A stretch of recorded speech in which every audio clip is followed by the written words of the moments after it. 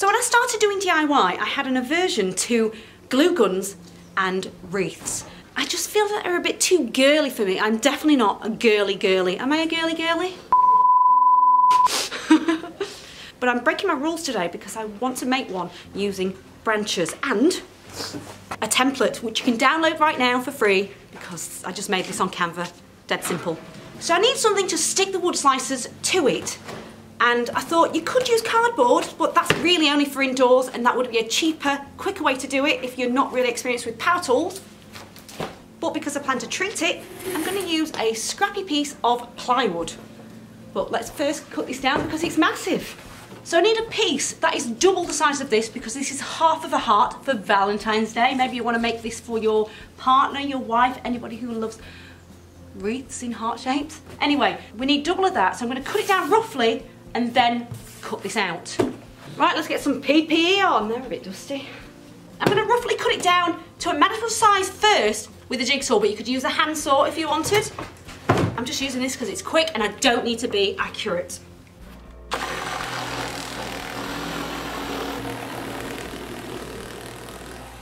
going to go and stroke my dog.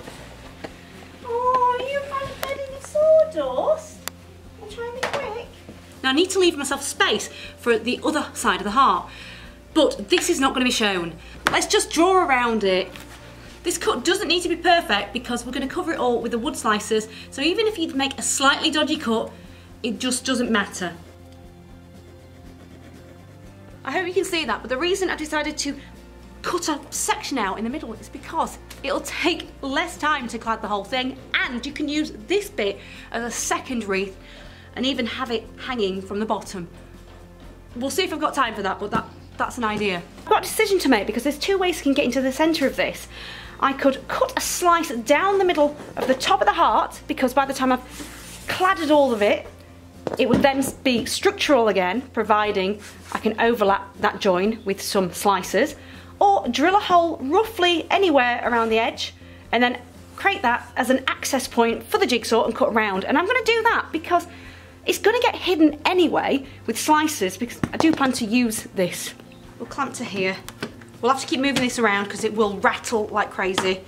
It would have been better on the bandsaw for that. Or a scroll saw. Right.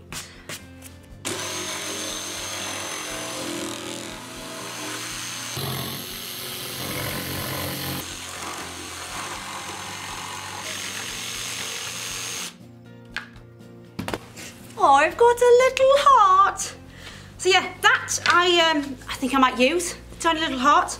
But I've also got now a template as well. If you wanted to draw exactly the same heart and do several, you could keep that, but I don't want that.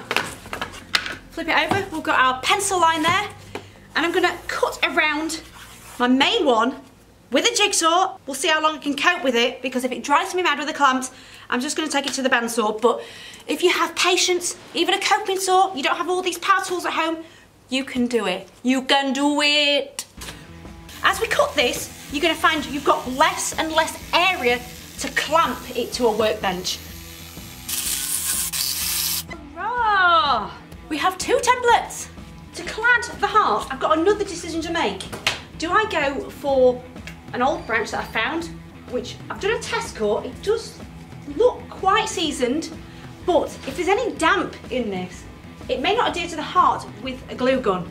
I might have to use nails, and all of the material is quite thin and I don't want it to be too heavy. The other thing is, if I use this and it dries out over time, the heart will probably warp. So you need to make a decision whether you'll be okay with it warping because it's just a wreath, or I could cut some slices from a broom handle. This is already seasoned.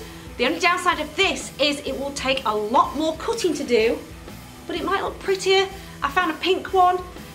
This is quite cheap, they're usually about a couple of quid, but a branch is obviously free.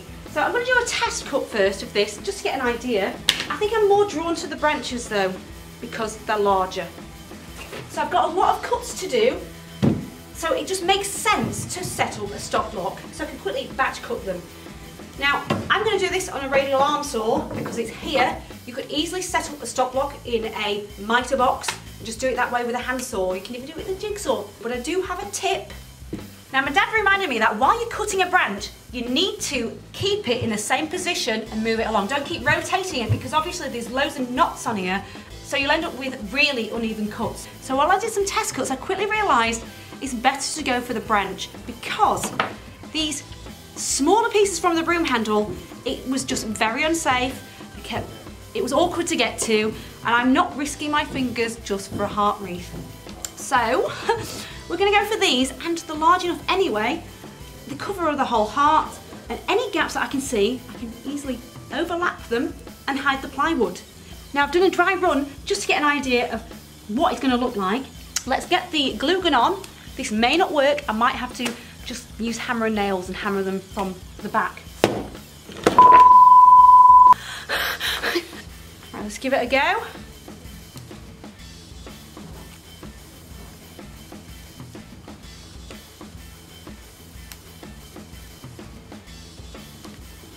Oops. Oh, see? Nope, wasn't happening. But you might want to try microwaving your slices on defrost setting to dry them out, or bake low in the oven. No, it's wet. And now I'm making a quick decision to crack on with a hammer and nails from the back. I'm getting an idea of the position from the front, flipped it over to nail and repeated until it was all covered. But make sure your nails don't poke out from the other side. Okay, so can you see me? The next challenge I've got, it's raining for a start, that doesn't help, and there's holes in the roof. But because it's wet wood, I don't think waterproof wood glue is actually going to work very well, but we're going to try it. And I need slightly longer nails to go through both of them now. To reinforce them, I also added longer ones from the back. Here's a tip, if you are going to try this, make sure you do this on a clean surface because this looks filthy. It might dry out okay though.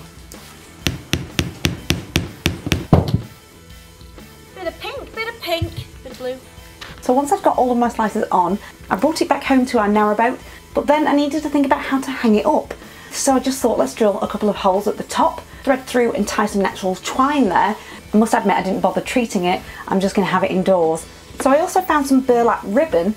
I created a tab at the top if I ever wanted to hang it from there. I tacked it at the back by hammering some nails in and bending them with a hammer, and to finish I got that really rubbish glue gun, which I should take back, and hot glued some pink and red flowers on at the sides. So yeah, that's as girly a wreath as I'm ever going to make.